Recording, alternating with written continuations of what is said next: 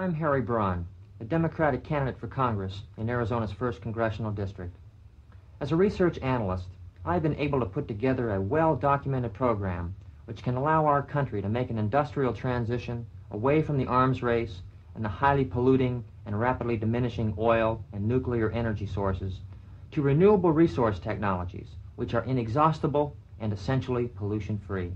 When this type of solar hydrogen equipment is mass-produced in automotive and aerospace industries, millions of Americans will be put to work in the private sector.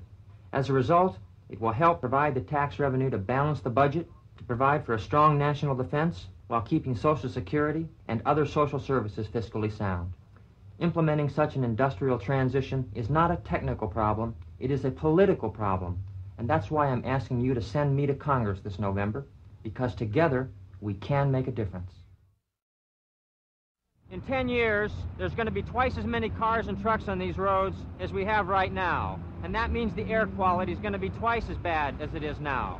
But if you elect me to Congress this November, we're going to have these cars, trucks, and buses running on hydrogen, which is safer, it's inexhaustible, but most importantly, it's pollution-free.